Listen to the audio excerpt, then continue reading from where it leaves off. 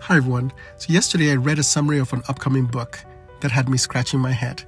The book is entitled Abolish the Family, a Manifesto for Care and Liberation.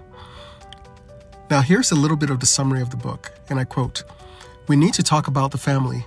For those who are lucky, families can be filled with love and care, but for many, they are sites of pain, from abandonment and neglect to abuse and violence.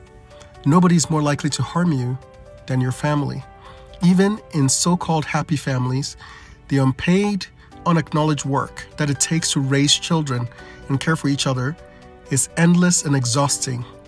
It could be otherwise. In this urgent, incisive polemic, leading feminist critic Sophie Lewis makes a case for family abolition." Unquote. So, it seems America is undergoing a dangerous phenomenon where the most outrageous and destructive ideas seem to be the ones getting the most press and media attention.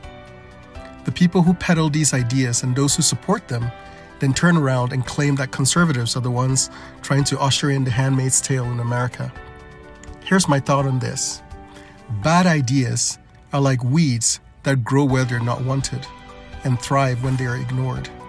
So as seekers of truth, we have a solemn responsibility to challenge and uproot these bad ideas vehemently and without equivocation. But we must do it with malice towards none and charity for all.